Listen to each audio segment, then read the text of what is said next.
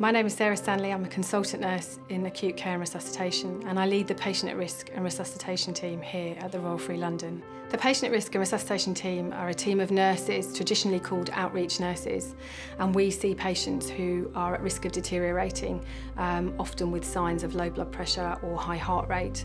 And the cause of that can, in the majority of our referrals, be related to sepsis or acute kidney injury. So you need to understand how the kidneys work. They are an essential organ that produce urine that takes away toxins and waste. And acute kidney injury is when that flow of urine is interrupted in some way. The issue is that you and I could have acute kidney injury as we sit here today. We don't know that. It's based on a blood result, and initially you can feel very well, and it's only hours later you might physically feel unwell, but by that stage the damage to the kidney may have occurred. So us knowing as soon as possible that that blood result is abnormal and treating it is essential to returning that kidney function to normal. Streams at the Royal Free is hugely important in terms of putting data in one place.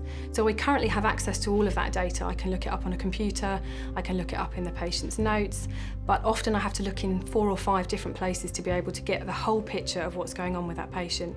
The true benefit of streams has been having that information in a useful way in one place and being able to make sort of expert clinical decisions in a relatively short space of time. So from our perspective, that's quite revolutionary in terms of getting the right clinician to see the right patient in the right time. It's technology we're familiar with out of work as well as in work. It flows with the way that you think.